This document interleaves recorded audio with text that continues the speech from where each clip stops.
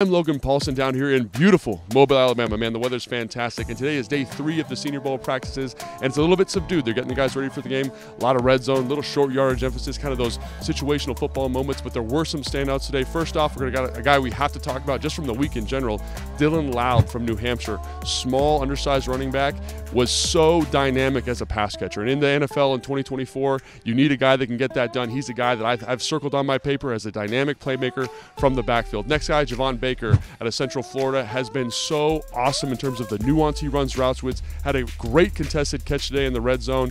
Love to see the physicality, the frame, coupled with that route running nuance. Fantastic football player that could definitely help the Washington Commanders out. Another guy that caught my eye was Isaac out of Penn State, a guy that showed good explosive burst, nice length, had some very productive wins against some excellent pass protectors.